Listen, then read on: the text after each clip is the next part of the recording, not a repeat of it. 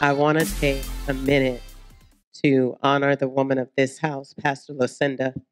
Pastor LaCinda was the first woman pastor to encourage me to embrace my feminine side and to not listen to the world when the world tells you that you should be an alpha female. Let me set some of y'all free. There's no such thing as an alpha female, because if it's not in the word, I don't want to do it. There's beauty in our femininity. There's beauty in our softness. And one of the things you said when your book came out, I had your book and then I loaned it and then they kept it. I should have had a little card where you check it out and maybe I keep your license or something.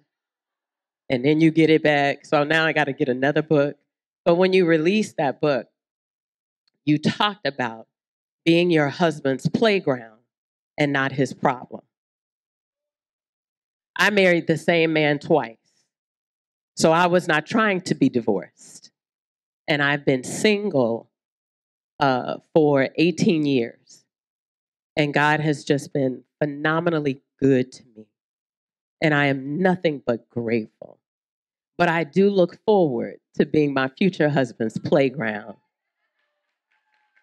The slide, the monkey bars, all of that. If he don't never pick up no trash, I do not care. Y'all women who complain about what your husband don't do, talk to a single woman. She'd be happy to do it. Or if you just lean over and get the trash and be like, babe, can you help me with the trash? I bet you he'll pick up the trash then. Hey, man.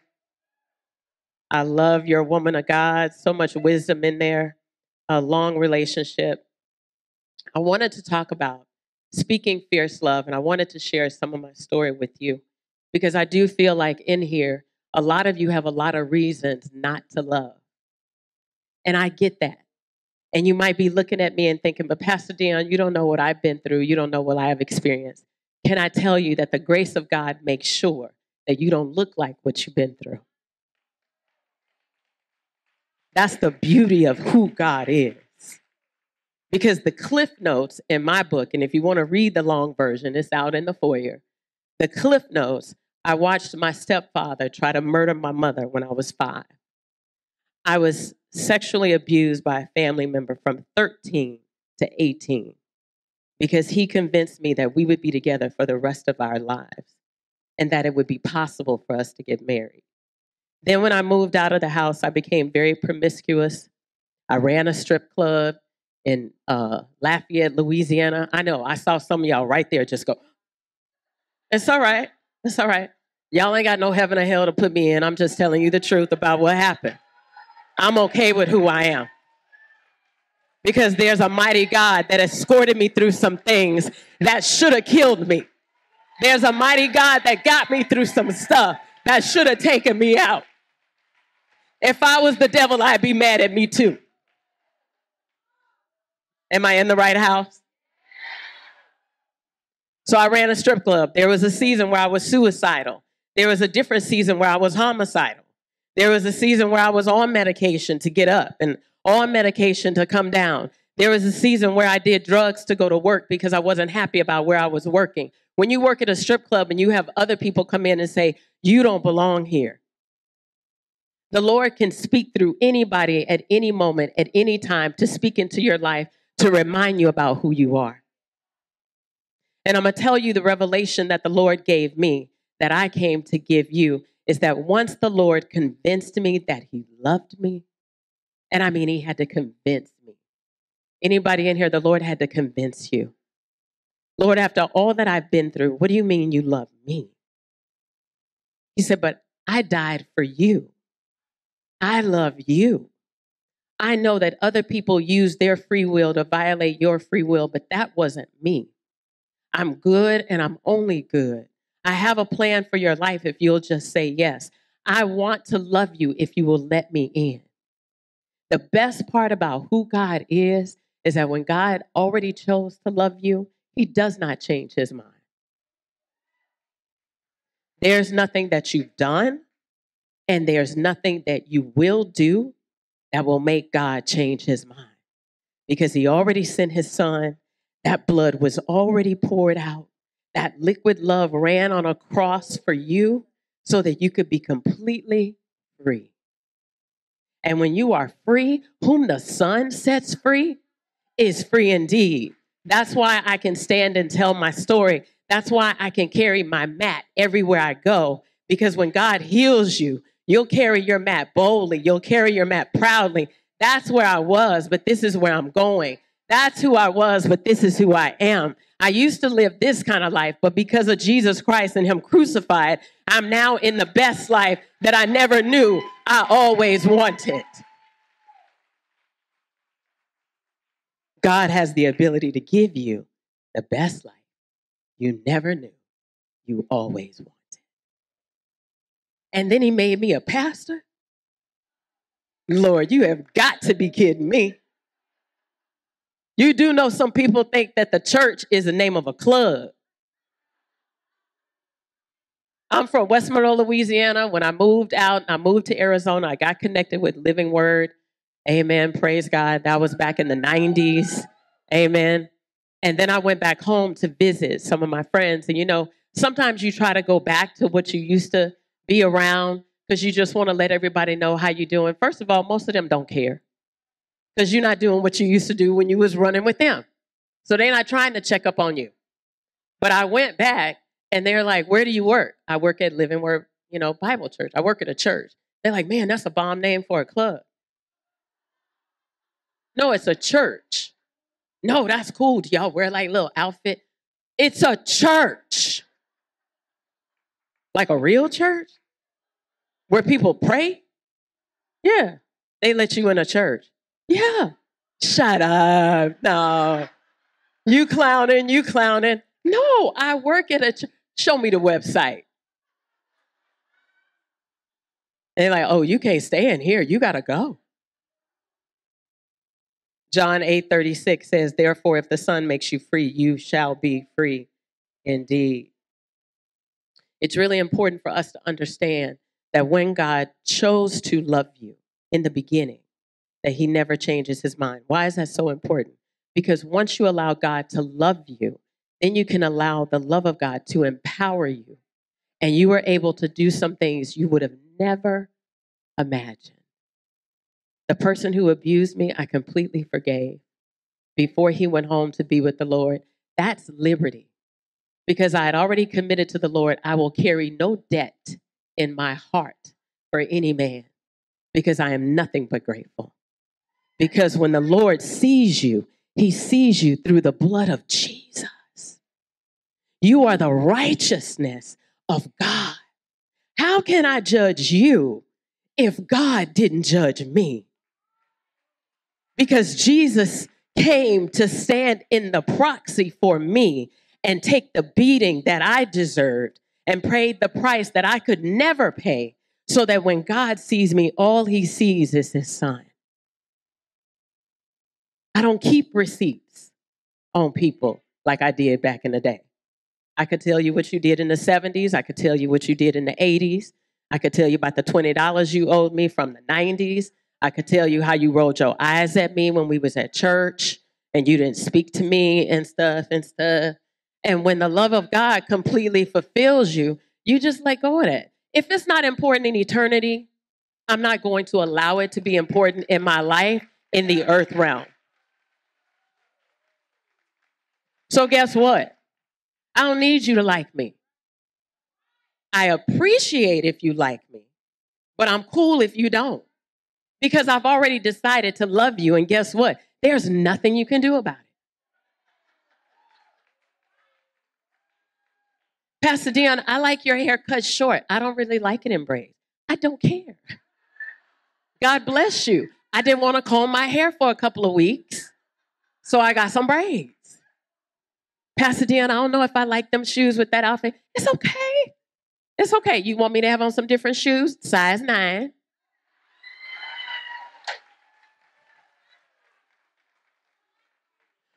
Why do we as women make everything such a big deal? Somebody don't like your outfit. Do you like your outfit? If you don't like how you look in the outfit, go and get you some Spanx. Or if you was like me when I was 200 pounds, you couldn't talk to me. You couldn't tell me my name because I thought I was all of that. 200, I was cute. Losing weight was because I have a long journey, and this is a tent. This is a one-way tent. It goes back to the kingdom where it came from, but it's a tent. So if you don't treat it right, it might not hold up for the whole trip. So God intended for you to have 100 years or 120 years, but if you drinking, smoking, snorting coke, doing heroin, and all kind of shenanigans, your tent may not last. So I had to learn how to treat my tent better. I got a trainer. I started going to the gym. Lord have mercy. And I'm not going to be like the CrossFit queen. I love working out. That is not my truth. That is not my truth. Pastor Dionne, do you like working out? No, I do not. But I love the results of working out. Pastor Dionne, do you love fasting? No, I do not. Because a sister likes to eat. But I like the results of fasting. And so if you want kingdom results, you got to take a kingdom approach. See, we're in this world, but we're not of this world. So I'm a kingdom citizen, so I don't act like an earthling. So expensive gas don't make me nervous. Because my daddy knows how to get me the right resources to get more gas. Or he gonna tell me to strategically plan all my errands so I use less gas. Kingdom citizens don't pay retail. Those are the kind of things that I just believe in. Because I'm not just an earthling. I'm a kingdom citizen. I just happen to exist on the earth. So when we look at love and we talk about loving fiercely, what I want to talk to you about is reaching beyond the breach. Because when God convinced me that he loved me, he said, I want you to be the conduit that brings your family together. I don't want to do that. I don't even like all of them. And you know they don't like me.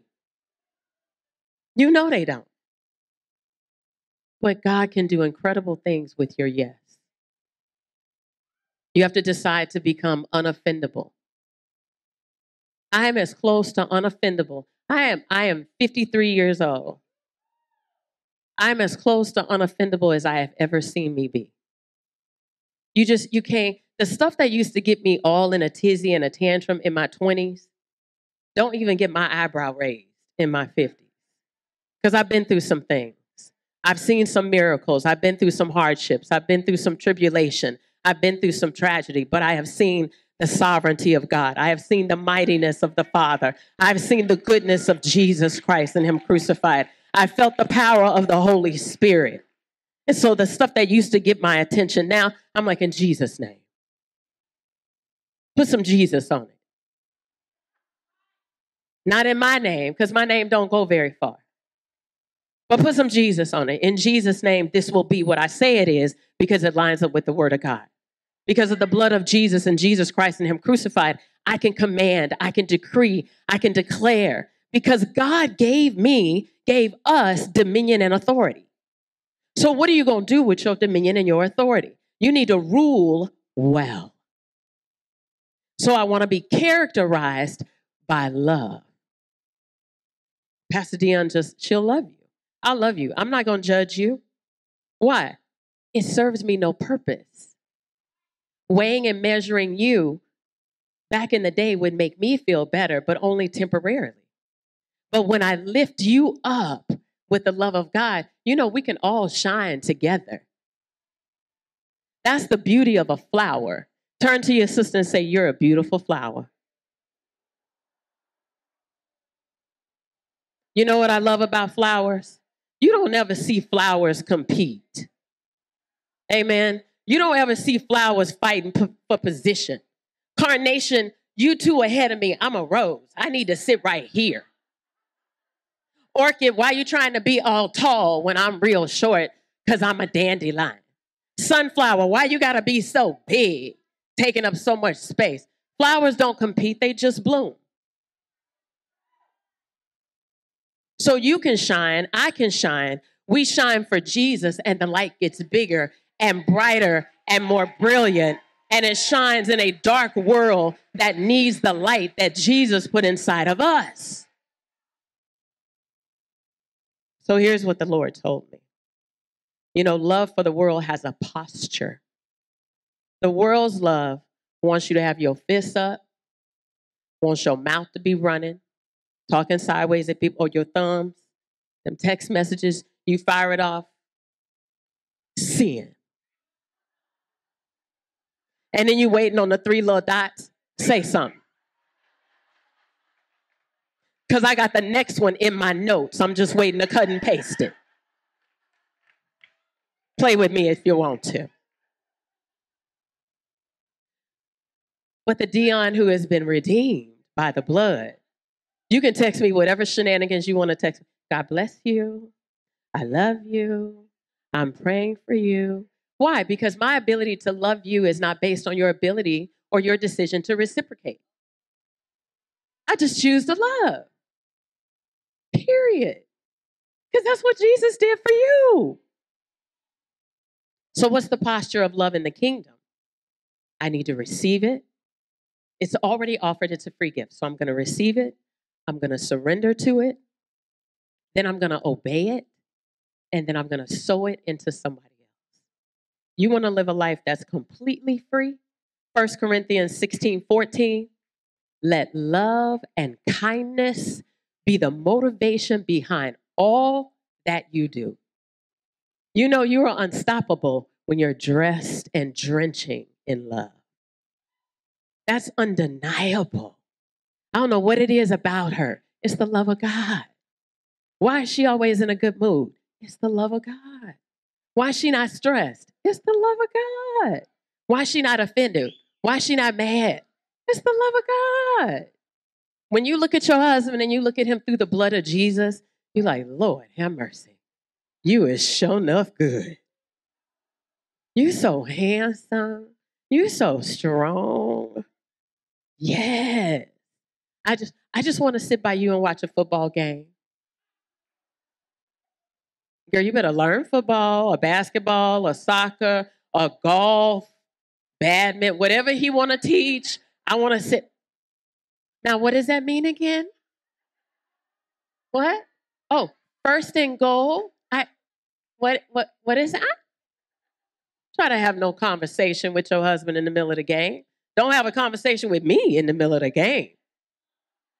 In the New King James Version, it says, let all that you do be done with love. With love. Love turns away harsh words and wrath. Your kids are wilding out, pray for them and love them. Pray for them and love them. Ooh, them kids, they get on my nerves. They your kids. Ask your mama, maybe you got on her nerves. But they your, how you gonna be mad when it's your kids?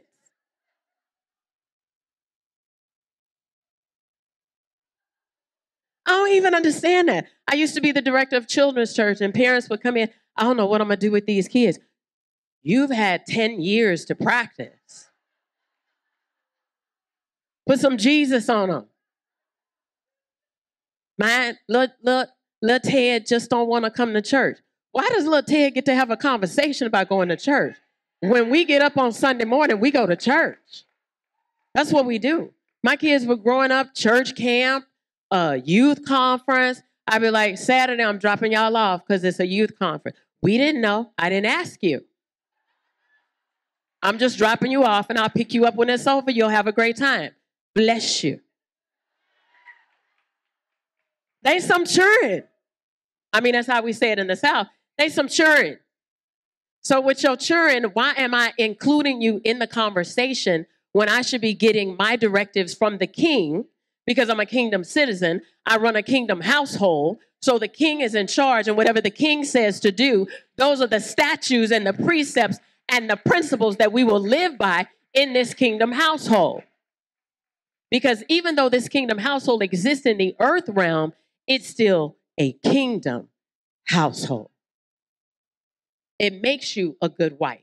It makes you a good mother. It makes you a good business owner. It makes you a good churchgoer. It makes you a good believer. Lloyd, with your face all squeezed up, and you trying to talk to me about Jesus? I don't know who he is, but I'm not sure I want to meet him.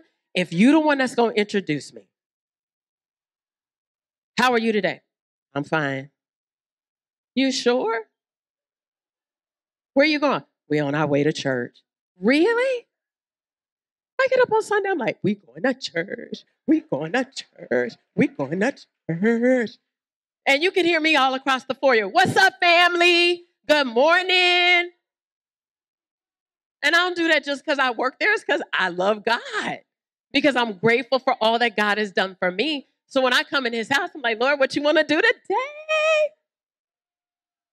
Look, ask my armor bearer. She's right here. Sophia. She got on this shirt that say Hood and Holy. Pastor Kimberly, I'm going to need that shirt. And the other one that say Hell Shaker. I'm going to need them 2 shirts. When we woke up this morning, I was all humming in my bed. I was like, And she goes, what are you doing? I said, the Holy Spirit woke me up and was like, good morning, daughter. I was like, oh, Jesus, you want to talk to me? He goes, you want to talk to me? I do want to talk to you. What do you want to talk about? And he goes, well, let's pray in the Holy Spirit. I would love to pray in the Holy Spirit. So I'm praying in the Holy Spirit. I'm talking to him. And I'm just as lighthearted and having such a good time. I put on some worship music. I'm like, is it time to get up yet? Is it like I'm like a little kid? Because it's a life that's baptized and saturated and steeped in the love of God. You can't be mad when that's your motivation. Proverbs 3:3 says, do not let mercy and kindness and truth leave you. Instead, let these qualities define you. Bind them securely around your neck. Write them on the tablet of your heart. I don't want anything written on my heart that God didn't. So sometimes you're going to have to hit a reset button. Sometimes you're going to have to get a delete button, and not the delete that goes in the recycle bin, but the delete that you can't get back. Lord, I want a complete system overhaul. I want to think like you think. I want to talk like you talk. I want to act like you act. 1 John 3:18, dear children, let's not merely say that we love each other. Let us show the truth by our actions. It would take you 10 seconds to send a text that says, I love you and I'm thinking about you. In fact, I want to challenge every woman who's in here. The people that God has put in your life that you know have been a positive influence, reach out to them and remind them of that. Because when you know the Lord, you do know where you're going at the end of your days. You go from here to eternity. But every day is not promised. And there's a lot of people who went home to be with the Lord during the pandemic. So I make sure that as the Lord speaks to me, I just remind people that they matter. I remind people that they're important because that's what Jesus does for us. Every day he reminds us that we're important. How does he do that? The homeless person at Circle K that you bought a coffee for. The homeless person at Walmart that you brought groceries for. The person in the restaurant, when you saw him, you're like, oh, I know them. I just want to bless them for lunch.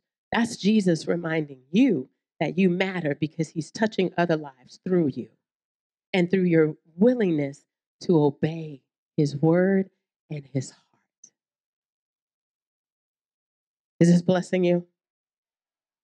Last scripture, I'm going to share a testimony with you. Ephesians 5:2. Continue to walk surrendered to the extravagant love of Christ, for he surrendered his life as a sacrifice for us.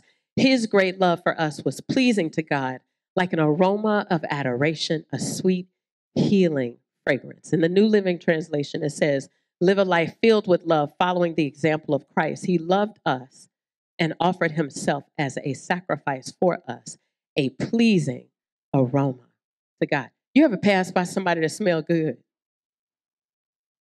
Male or female? They just pass by and you're like, what are you wearing? Man, you smell good. Love smells good. The aroma of Jesus Christ and him crucified smells good. It draws people to you. It leaves a fragrance wafting in the room.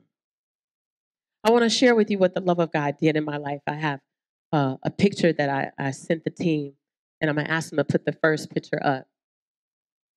These are my siblings on my dad's side. You noticed? Because the Lord, that weekend, the Lord had me on a mission to speak love. And sometimes he tells you to do things, you're like, are you sure about this? He's like, I got you. I'm like, all right. I'm going to put my big girl panties on, and I'm going to get it. These are my siblings on my dad's side. 4 children, 4 moms, same dad. We didn't grow up together. We didn't know each other. But the Lord asked me to reach across the breach and to pull our family together. And so I reached out to them. They were living in Vegas. And I said, I just want, for my 45th birthday, I want us to all spend some time together. Now, let me tell you the truth. I had to die to my flesh.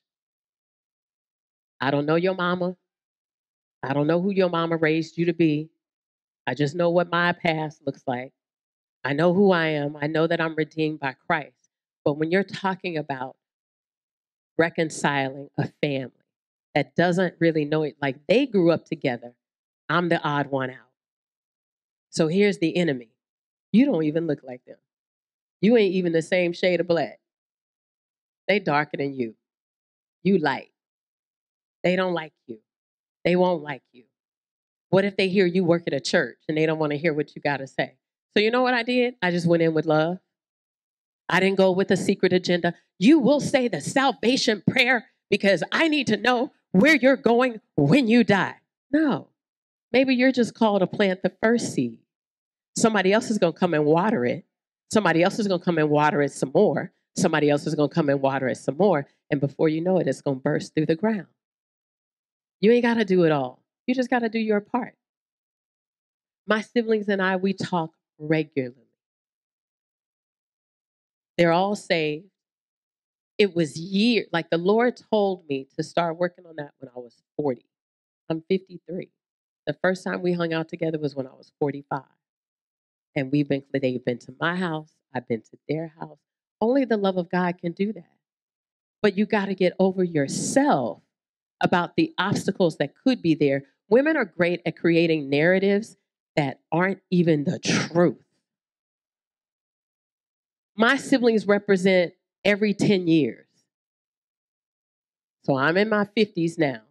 My sister in the blue is in her 40s. My other sister is in her 30s.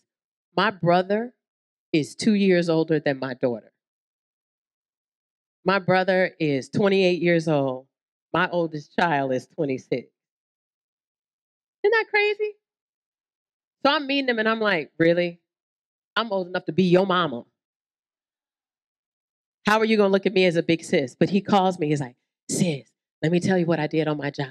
Or sis, he's a dad. I got 2 little nieces. God is a God of relationship. And God tries to build, he seeks to build generationally.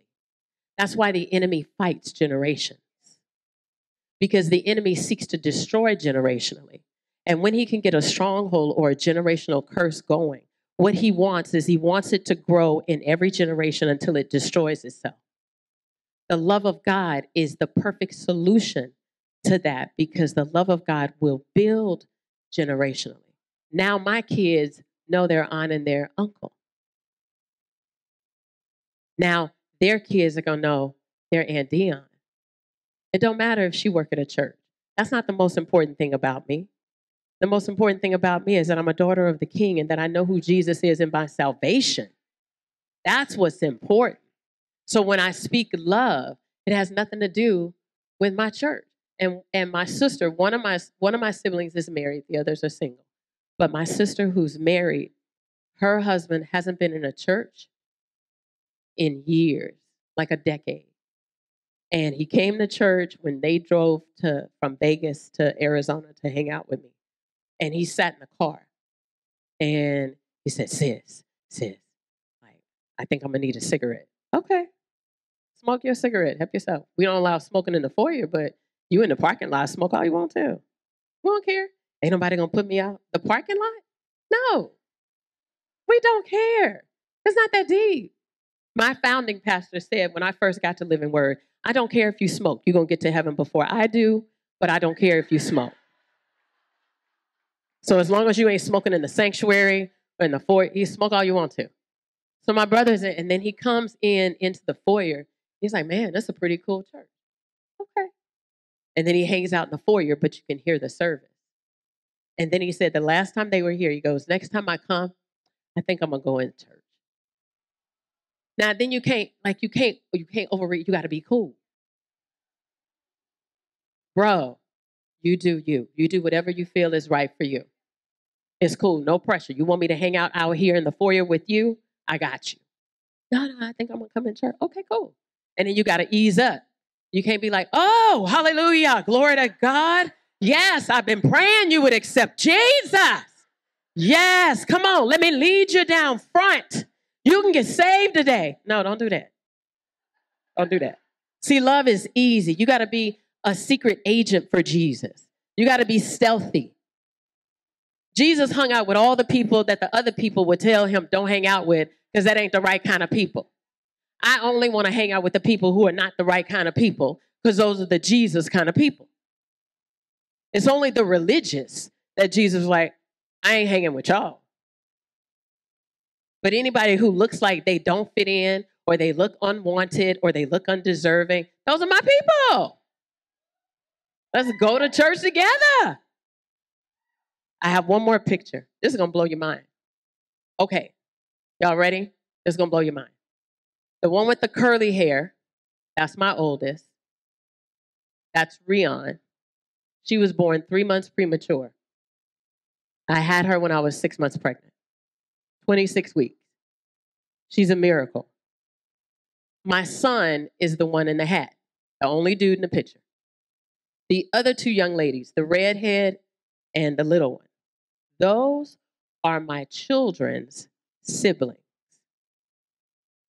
Let that sink in. That might hit you in the parking lot because you sound like you ain't caught up yet. So let me explain. These are my children's siblings.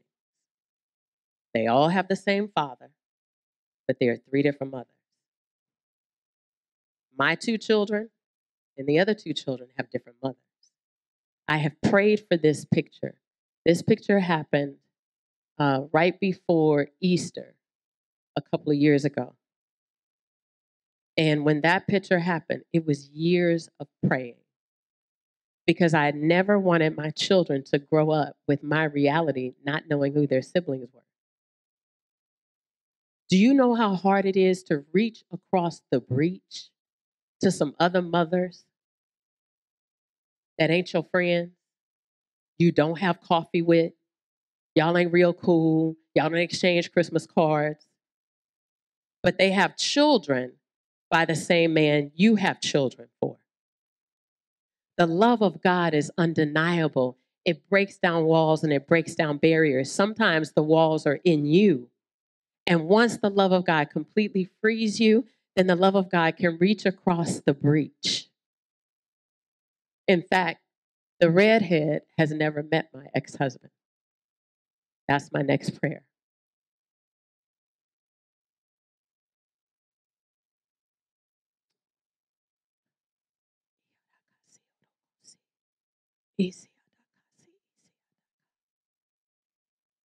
The reason I just became emotional is the compassion of the Holy Spirit, because I felt just that quick.